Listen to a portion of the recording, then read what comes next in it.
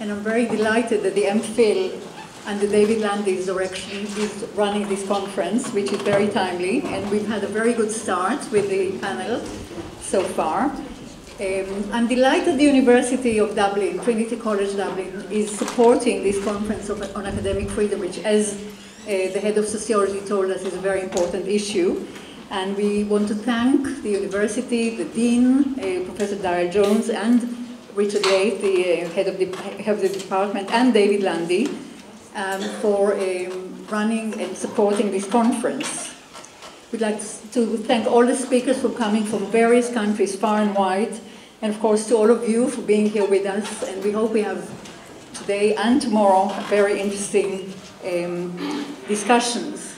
The first conference we actually did about Palestine was run in 2007, and it ended up in a collection called Thinking Palestine. There was never any question of the university not supporting it. In fact, the university was very delighted it was happening. I think the climate has changed, but despite that, the university is supporting this conference, which is wonderful. Now, I particularly have great pleasure to welcome our keynote speaker, Stephen Salaita. Stephen is known to you all because many of you have read his wonderful posts on Facebook and elsewhere. He's an American scholar, author, and public speaker. And he's a former Edward Said Chair of American Studies at the American University of Beirut. And he became a center of controversy, as some of you have heard today on the Pat Kenny show, in which I think he conducted himself extremely well despite Pat's goading.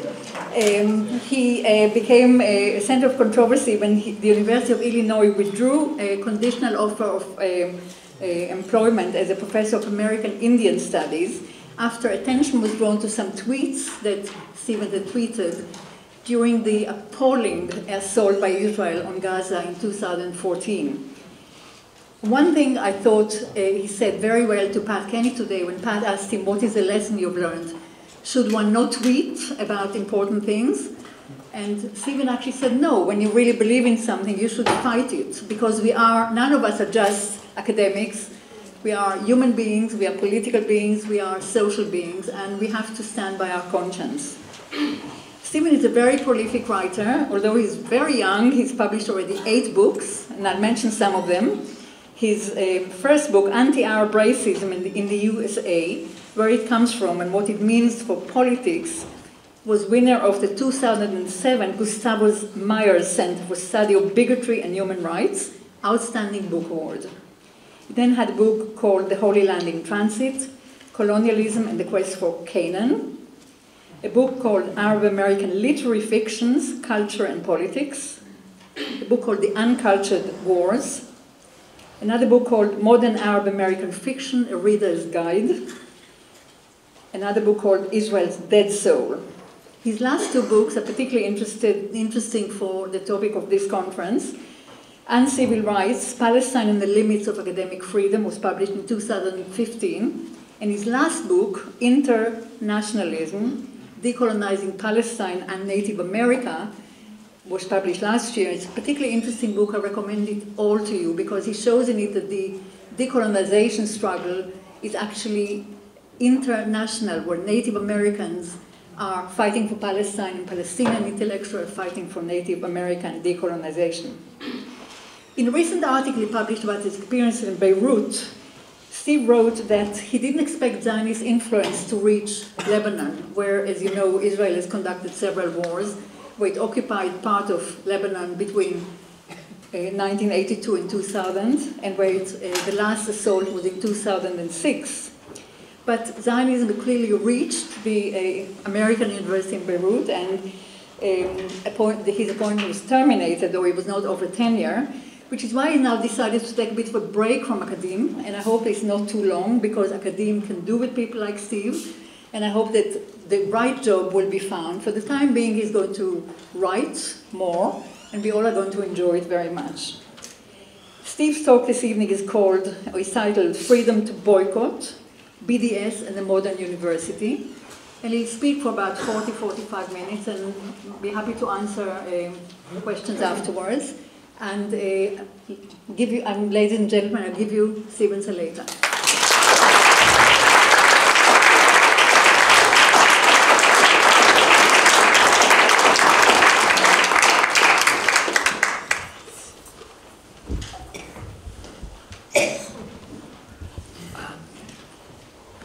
Let me see, is my voice coming through okay without being too loud or obnoxious? Okay, please let me know if that changes. And I'm talking about volume and not content. A few things before I get going. I want to offer a very warm and heartfelt thanks to the many folks who organized to not only to bring me, but to put together this conference, which has been a mighty success so far, and should continue to be so tomorrow. I encourage you, if you have the time and or wherewithal, to check out the panels tomorrow. There's a really interesting slate of speakers and topics, and everybody since I landed here early yesterday morning has been remarkably kind and hospitable and tolerant of my idiosyncrasies. You know, when this afternoon I disappeared to take a nap that I announced to nobody, and you know, so they've had to put up with a lot of you know, maybe bizarre behavior from me, but but I guess also what I'm trying to get at is that these kinds of conferences require a ton of labor. And they come with a ton of stress as well. You have to navigate bureaucracy and politics, and then there's the nitty-gritty of putting out a call for papers and organizing the panels and getting people transportation and lodging. And so the speakers at these conferences, they get the attention, but it's really the organizers of the conference who deserve our thanks and appreciation. So I recognize the work that they've done. And Ronit in particular has just been lovely to meet. She's been inspiring us for a long time now. Her work has been critical, so and her warmth as a human being are things that we're lucky to have a chance to cherish and that we ought to appreciate. So I'm going to kind of be speaking off the cuff tonight. This increases the chance that I'm going to be stuck up here without anything to say, but it also increases the chance that I'm going to say something offensive. So I didn't want to prepare comments. I'm tired of preparing comments. I think that sometimes it becomes more interesting, if precarious, to sort of sketch out what it is that I want to discuss. And I know these topics well, in ways both good and bad. But for those of you who are here to report back to the Israeli embassy, you know, be sure to keep your tape recorders rolling, okay? Because you don't want to take a bathroom break and miss that one quotable thing that I'm going to say. And I want to start with my first a little story about my first formal introduction to Ireland. I took the red eye over from DC, and it was about 5 in the morning when we landed, and I was going through passport control, and it becomes my turn. I hand over my passport, and you know, the man asks me business or pleasure. And I long ago quit trying to lie or deceive when I'm trying to get across borders. First of all, because I'm a terrible liar, and everybody always knows when I'm lying. And second of all, you know, I've decided that I want to stand by what it is I believe and what I do. And if good consequences come from it, wonderful. If bad, then I'm ready to accept those as well. So he asked business or pleasure, and I told him both, which I considered to be the truth. And of course he said, okay, well, the business part of it, what are you here for? Well, I'm here for a conference. And what's the conference about? So I told him the conference is about Palestine and academic freedom. And so he raised his eyebrows, and he became interested all of a sudden.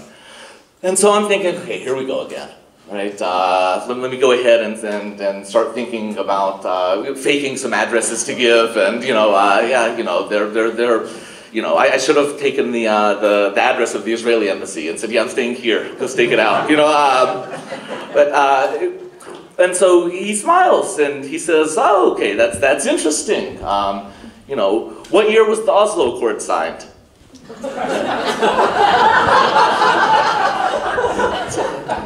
1993, I believe. That's correct, he tells me. And he says, what was the first country to recognize the Palestinian passport? And so I said, in 100 years ago or now? And he said, in modern times. I told him, I don't know. And he said, Japan. I don't know if he was correct or not, but I went with it. And this goes on really for about 4 or 5 minutes. He's asking me this kind of questions, just trivia questions. And I was like, what the hell kind of interrogation is this? Okay. And then he stamps my passport and he hands it back and he says, I think what you're doing is wonderful and I hope you have a great visit and a great time here and keep up what you're doing. And so I left, just kind of blown away. And I told him, okay, this isn't representative of the entire country, right? But it's certainly a nice welcome in keeping with the kind of reputation that Ireland has among the Palestinian people and those who are involved in Palestine solidarity activism. And then, of course, because it was 5 in the morning and I didn't have much better to do, I kept on thinking about it. It occurred to me that what happened was an anomaly, but it shouldn't be an anomaly. That's what it should be like when we cross borders, when we make appearances in this world, when we're interacting with authority figures, important or small. Why is the supporter of Palestine, of justice, of equal rights, of compassion, very simple things, always on the defensive, always in a tenuous position, always made to feel ashamed? And anybody who works on Palestine knows what I'm talking about.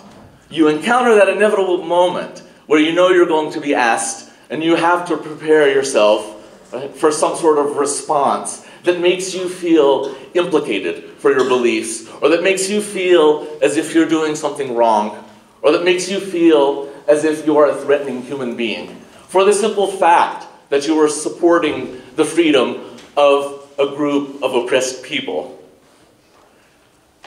Why should the supporter of colonization, of ethnic cleansing, of apartheid be so confident, so assured of safe passage in this world?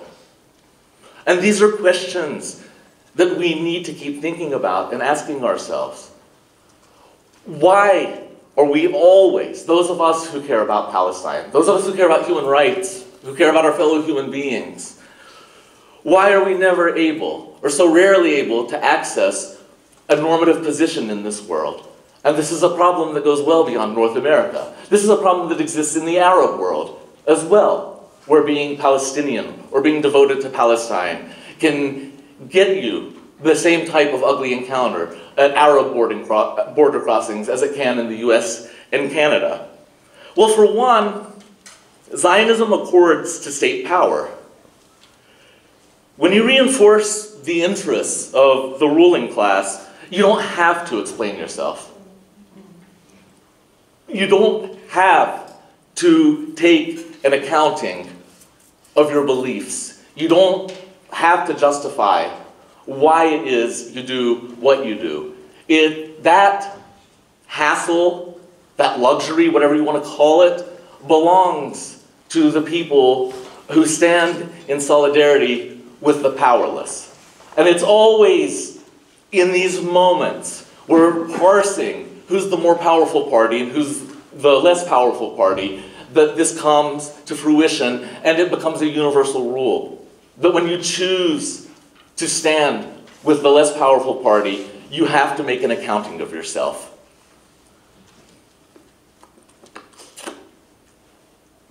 Pardon me. And here's where academic freedom comes into play. Academic freedom isn't meant for those who cause no trouble by virtue of their obeisance. It exists to protect intellectual mischief.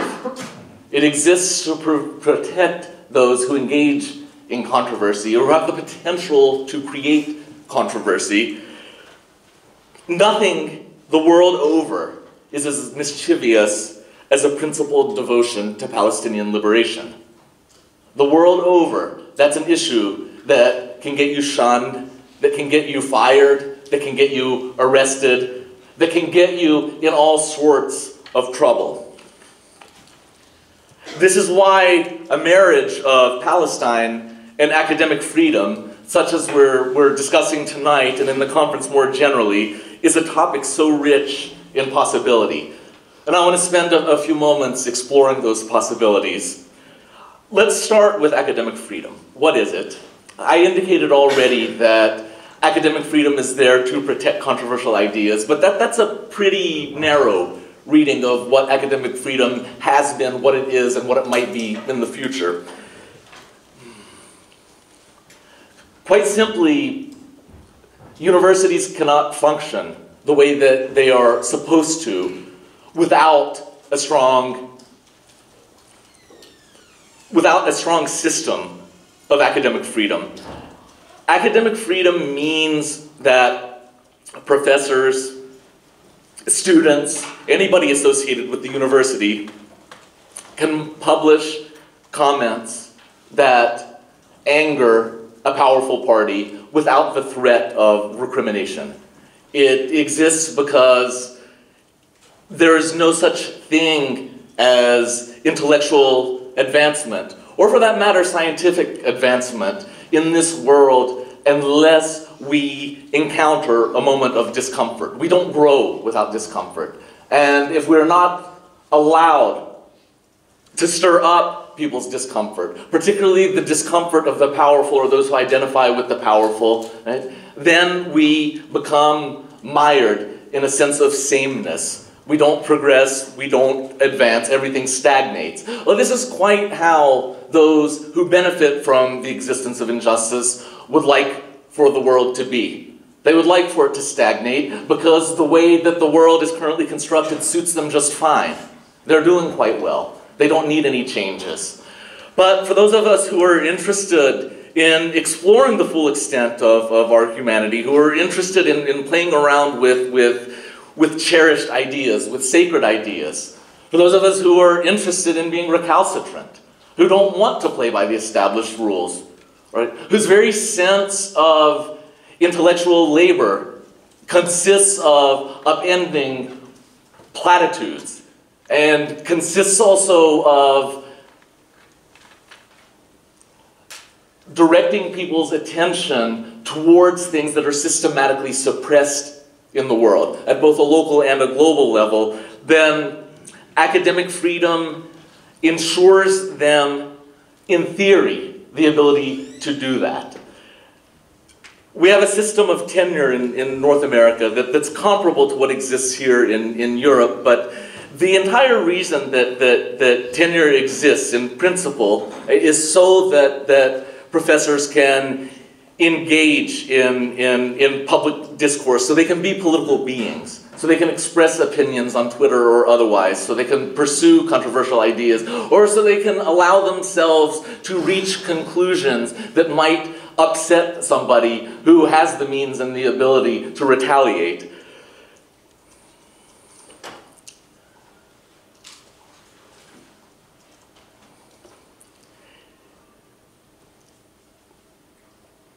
Without the system of tenure protecting our ability to do these things, the assumption is that the retaliation is going to win out. And that's why tenure exists, in other words, to protect academic freedom. Long-term contracts exist in part to protect academic freedom. Well, okay, this is all well and good, but think about the kind of assumptions that underlie the existence of a system of tenure, a system of protection, in other words. Right?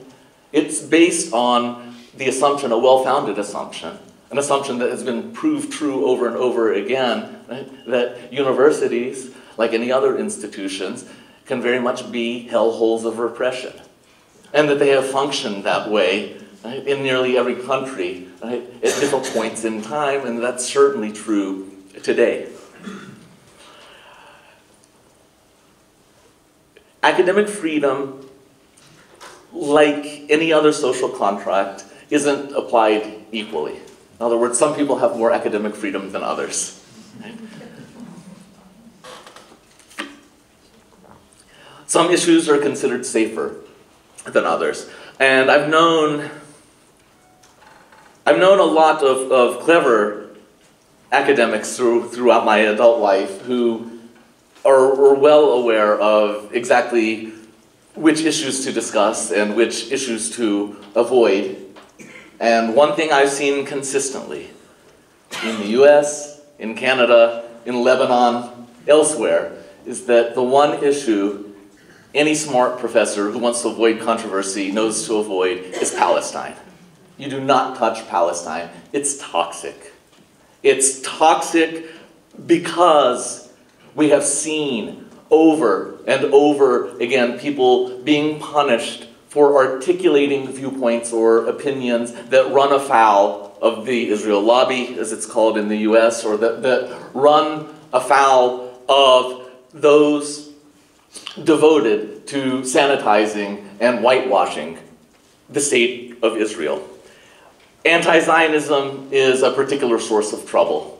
This is true in Ireland, this is true in the United States, it's true almost everywhere. Because anti-Zionism is not simply an opposition to Israeli policy, it is opposition to the very ethnocratic ideal upon which Israel was founded.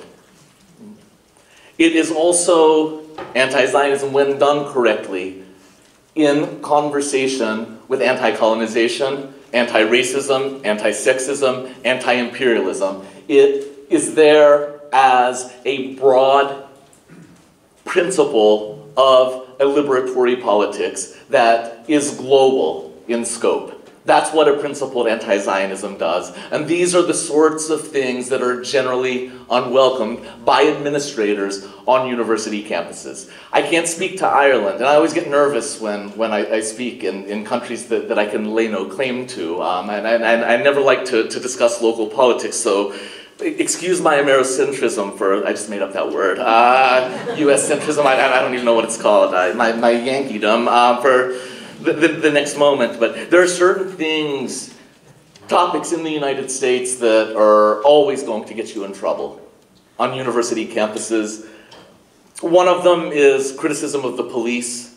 Another is criticism of the military. You criticize the US military and you're asking for a backlash. It's an easy target for the right-wing media demagogue machine that is so prominent in the United States. Entire right-wing media channels are devoted to sniffing out people who express inadequate patriotism. Another is structural racism. It's okay in the US, encouraged even, to condemn individual racists, to condemn the buffoon at the neo-Nazi rally, right, who's carrying a rebel flag or who uses the N-word, right? But it becomes much dicier if you start looking at the way that racism exists institutionally in the very structure of the United States, and the way that it exists in supposedly cultured and genteel places, and the way that the formation of the society itself constantly is reproducing that structured racism. Right? This is where you get into trouble. Criticizing capitalism gets you in trouble. And then, of course, Palestine. Right? In the US alone, we have literally dozens, I would say it runs into the triple digits, of cases of people at universities who have lost their jobs because they became targeted for their anti-Zionism or for their support of Palestinian human rights. I'm, I guess, one of the more prominent examples, and there are a lot of factors that sort of went into my story touching a nerve, and I can talk about it in the Q&A if anybody is interested, but I'm certainly not the only one. It has happened to Jews, it's happened to Arabs, it's happened to Christians, to Muslims, right? It's happened to black folks, to white folks, you know, it has happened across the board. And this, and I always try to emphasize this, these things are documented. Right? People have put together databases and studies of how this suppression has functioned and who it has affected, but it doesn't take into account those who never got a job in the first place. Right? There you're talking about a whole lot of people. I have a lot of Palestinian friends and colleagues who never even get a screening interview. Not only because of their politics, but very often because of their names. And I have never been, and I've never been to a campus visit, a formal day-long or two-day-long interview for an academic job. I mean, you know, this is the thing. Academic jobs it's a rigorous process. You know, it takes, it's a lot of headache getting one of those positions, right? From the application point to the point at which an offer is proffered. But I've never been to a campus visit.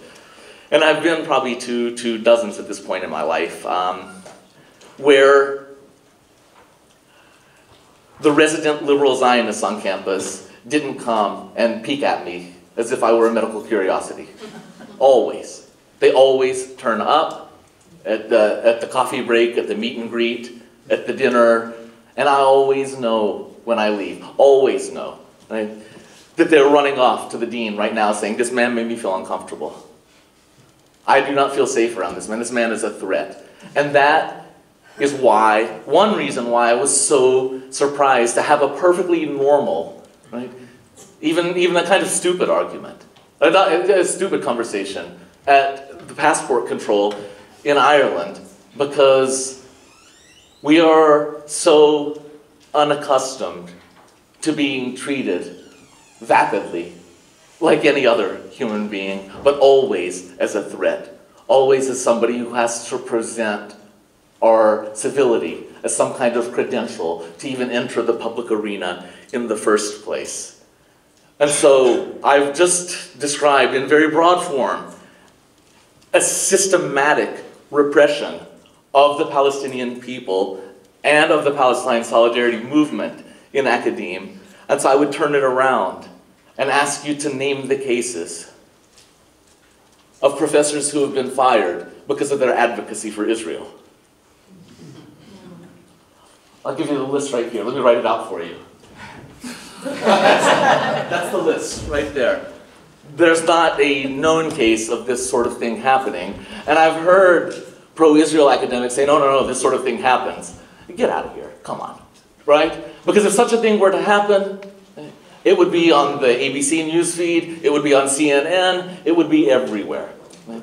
And even after my story, my situation with the University of Illinois had I guess, become a controversy that people were discussing, corporate media would not touch it, and they still won't touch me. They'll write about me, right? But they will never, ever, ever let me present a point of view in my own voice. Right? And so I've abandoned them altogether. It's a little bit silly. Like, you know what? No, I reject you. You don't get to reject me, right? But there is an ethic behind it also, and it's that those of us who are involved in Palestine solidarity work don't need to beg for inclusion in spaces that are inherently and necessarily hostile to us. We don't need to produce our human credentials. Our human credentials exist in the very politics that we support. So the problem is not ours. The problem belongs to those who see settler colonization somehow as something respectable, as something that doesn't need to be questioned, something that can be supported as normative. So I made an allusion to the controversy at Illinois over the tweets, and of course Pat Kenny asked about them. Everybody asks about them, and I mean, it's okay, I understand why. But it was interesting, in my 2 years in Beirut, I didn't really have to talk about them and think about them much. And so once, towards the end of my stay in Beirut, I went back to the US to give a talk, and I was with a meeting of the faculty somewhere in the Pacific Northwest in Washington State, and they kind of undertook an interrogation, literary criticism style of, you know, like they gave a close reading of my tweets. Like, what did you mean by this word? I meant fuck. You know what I mean? Like, it's spelled out right there. Like, it's really not a mystery. You know, it was kind of like that, and it all kind of came rushing back to me. And it was at this moment, I can't even explain it. We were sitting around a big conference room, and I felt like I was at a tribunal being judged. And I hadn't thought about them in a long time, that Illinois thing, and it is really something I don't even like to talk about. It's something that I wanted to kind of put behind me to the extent that it was possible. It all sort of came rushing back. You know, everybody online discussing my tweets, me having a gag order, not being able to talk. You know, after it had happened, you know, I hired lawyers, and the first thing the lawyer tells you is keep your mouth shut. All right, and that keeping my mouth shut ended up lasting almost 3 months, and so I was sort of reading a debate that was about me that I couldn't participate in, and it was incredibly frustrating. And all those feelings sort of came rushing back to me, and it occurred to me in that moment, I was like, holy shit, those tweets have come to define me. Not to my family, you know, not to my close friends, not to my comrades in Palestine solidarity, right, who you know, I'm forever grateful for their kindness and their friendship, right, and the fact that they care about me as a human being and not as a subject of controversy, but they define me. And so I started thinking more about it, because that's what I was trained to do as an academic, which is usually a bad idea, but in this case it led to something good. And I realized that's exactly how it is with colonization. That's exactly how it is. The native is always understood in relation to the unease that he causes the settler. The settler is never defined by the violence he inflicts upon the native. So I'll always be defined by my tweets, not simply because it's of tabloid interest to people, but because those who ended up getting me fired, those, in other words, who ended up harming me, they produced the harm on me, not me on them, right? Have made it a point to continue beating the drum of disrepute, of incivility, of all of these unsavory characteristics that I can never get back unless I prove my humanity. And this is a game that Palestinians, that Arabs more broadly, Muslims more broadly, have come to understand very well over the past few decades, the past few years in particular. So let me talk for a second about those tweets and about academic freedom and about BDS. I don't consider myself a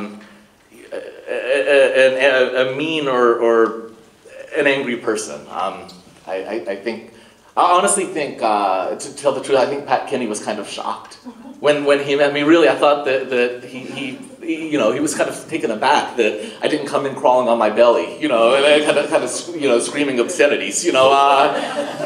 It's just like, oh, you know, okay. You know, he doesn't have facial hair. You know, it was kind of an aha moment, and I can tell when I meet people, and then they're like, well, he's not what I expected. And in fact, people tell me that, oh, you're not what I expected. Well, you know, you should quit reading about what Zionists have to say about me, right? Because something Zionists tell you about the world is never what you expect, right? Because they always tell bullshit lies about the world, all right? Don't listen to them. Don't make up your own mind. Make your own decision. But I am shy, and I'm introverted, and it's very difficult for me to get up in front of audiences and talk. I've learned to do it, and I've learned to enjoy it, but I don't mess around when it comes to Palestine. There's no compromise with me when it comes to freedom for Palestinians. And I've run afoul of folks in my own community, in the Arab American community, and the so-called Palestine solidarity community for criticizing big-name speakers and advocates like Norman Finkelstein and Noam Chomsky and others for being soft or weak or hostile, even on right of return, you know, BDS, other things. But my mind and my heart are always, always with the people I've known, inside my family and beyond, who have suffered the deprivations of the Israeli state. And it's their interests and it's their consciousness that I always attempt to represent. And I've never, ever heard a Palestinian in a refugee camp, whether it's in Jordan, in the West Bank, in the Gaza Strip, in Lebanon, I've never heard a refugee, whether it's a 4-year-old or a 90-year-old, say such nonsensical things as, Israel will never accept the right of return and therefore we must abandon it. So if a famous Western writer with a big platform and a big name makes that statement, then somebody needs to jump in and say, hell no. Because we do not make Israel and Israeli public opinion the default of what we will accept and what we won't accept. And when Israel goes on a killing spree, yes, I said killing spree, and I say it without hyperbole, such as it did in Gaza Strip in 2014, we condemn it. You can condemn it using curse words or not curse words, but it is to be condemned. It is in no way to be rationalized, to explained away, to turned into a debate about both sides, or any other colonial nonsense. All right? It is to be condemned. And that's what I did in the summer of 2014. I couldn't say this when I had a lawsuit ongoing. You can't really say anything when you have a lawsuit ongoing. And one of the reasons I ended the lawsuit is so I could say whatever the hell I want. You know, I don't regret a damn word that I said. I would condemn Israel just as harshly today. I will condemn Israel just as harshly tomorrow. As long as Israel continues to take Palestinian land, as long as Israel continues to throw children into prison, as long as Israel continues its systematic, deliberate program of ethnic cleansing, I will not compromise in my critique of the state. And I would suggest that nor should you, that you don't need to reach a point of respectability with Western audiences. Think about what you would say to the people in Palestine and whether it would be acceptable to them. And what is acceptable to them is inherently hostile to those who control public opinion in the West. But that's a decision that you have to make.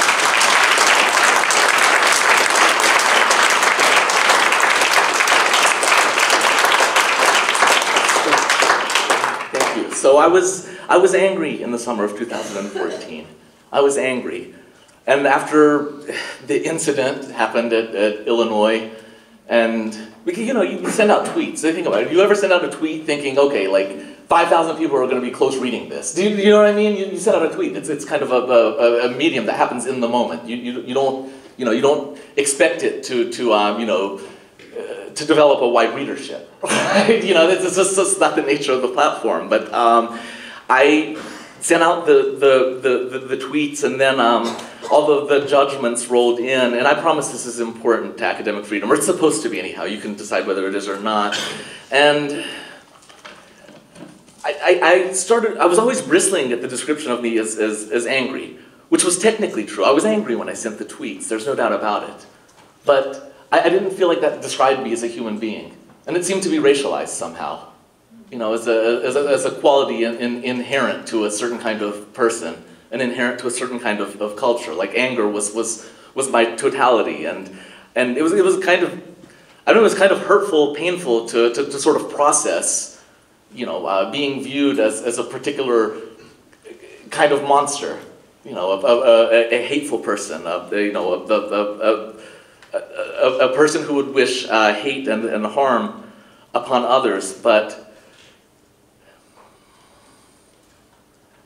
I finally got to the point, and I'm telling you this story because I know that other people in this audience struggle with similar things, and I hope that in some way it can help you get to this point, where I quit apologizing for the kinds of reactions I was having against stark, horrid injustice. That, in fact, it was okay to be angry. That, in fact, anger was the most human emotion that one could have expressed in 2014. It was not only perfectly appropriate, right, but it was, all of the anger that we were expressing was a sign of compassion and a sign of empathy and an articulation of a kind of hopelessness that we all felt as we saw those pictures of dead children over and over again, rolling through our social media feeds. And then I thought more about it. Well, yeah, what else am I supposed to feel? You know, black people in the US are always described as angry. Always. Black women particularly. Always, that's the trope, that they're angry. They're angry. The angry black woman, you know, on and on and on. And it's like, well, when you see a video of the police roll up on somebody slam him to the ground, put their knee in his back, put a gun into his head, choke him to death, or shoot him point blank, what the hell else are they supposed to feel? Are you supposed to feel joy? You're supposed to be happy? What other emotion are you supposed to feel other than anger? When you see pictures from Gaza of toddlers and little children being stacked into ice cream freezers, their corpses, what other emotion is there other than anger? What other emotion is there? And this is one of the problems with how our public discourse is regulated. It's regulated in a way to always proffer comfort to those who are sympathetic with the parties who are producing these sorts of horrors. We're not to make them uncomfortable. We're not to make them second-guess themselves. We're not to express our anger. Because expressing our anger, first of all, reinforces the racist perceptions of who we are in the first place. And second of all, indicates to those who don't want us that we are not equipped with the cultural know-how to assimilate into their modern societies. And it's a self-perpetuating process. But if academic freedom cannot protect shows of emotion, then it's useless. If it cannot protect strong condemnation and strong criticism, not only of governments around the world engaged in violence, but criticism of those who earn very nice livings, whitewashing that state violence, then academic freedom is useless.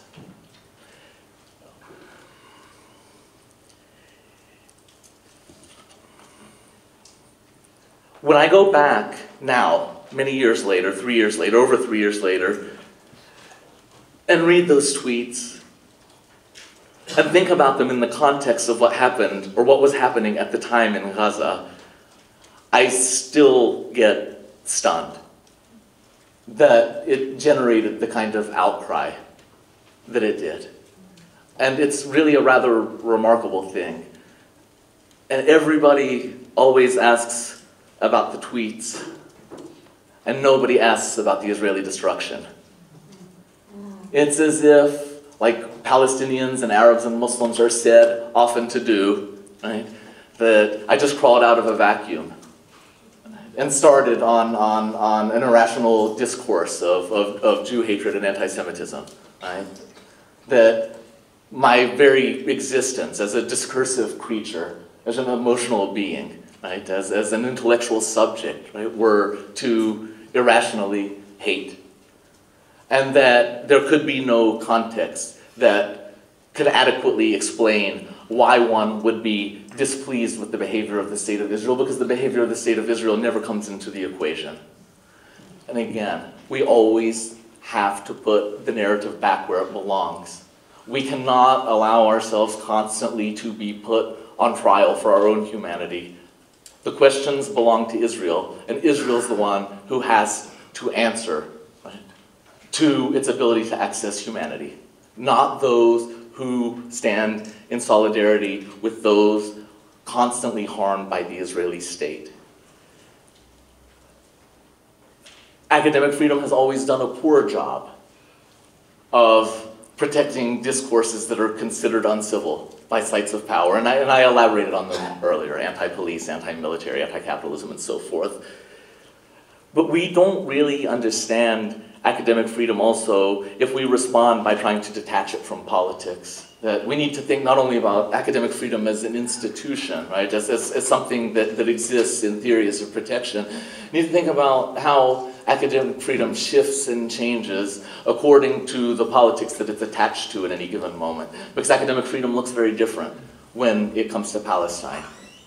Very different when it comes to racism and to Black Lives Matter and these sorts of things. So for those who are doing Palestine solidarity work and who also have academic careers or aspire to an academic career, I don't think it's helpful in either the short term or in the long run to produce a narrative that tries to sanitize academic freedom as something that is sacrosanct, outside of or beyond politics. That we need to say, yes, academic freedom needs to be protected, but the survival of academic freedom in and of itself isn't the point in the end. Right? The point, right, is the issue of justice that we're attaching to academic freedom in the first place. For me, the point is the liberation of Palestine. That's the goal. Academic freedom is a means. Academic freedom is supposed to keep us soluble, right, while we work towards that goal. Right? But the preservation of academic freedom, right, is contingent on an acceptance of the continuation of suppression. We want to end, and ideally, and I know it's impossible, but ideally, we want to end the conditions that make academic freedom necessary in the first place. Attach it to politics. I'm going to go ahead and wrap up. I've been yammering for a long time. I appreciate you humoring me. This I hope gives us enough time for questions and comments. You feel free to ask me about anything you like. I'll do my best to give you a satisfying answer. I don't know whether I'll be able to succeed, but just a few final thoughts.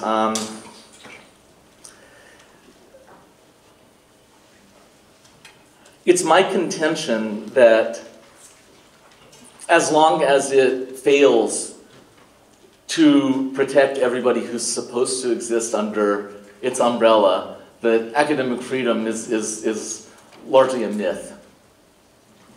It exists, it sort of exists, but it doesn't fully exist. And if it doesn't fully exist, then you know, it has a tenuous position in our academic institutions. So basically I'm trying to say, if there's no academic freedom for critics of Israel, then there's no academic freedom. As long as there's no freedom for Palestinians, then we have to continue giving guardians of injustice a reason to suppress. If it's not turned toward revolutionary ends, then there's no reason for academic freedom to exist.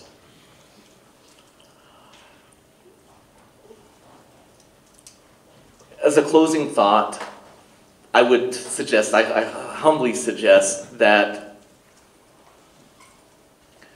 when we undertake projects of BDS on and off campus, and you know, we've been really successful in doing those sorts of things over the years, and you know, inshallah, we'll continue to be successful at them. But when we undertake these actions,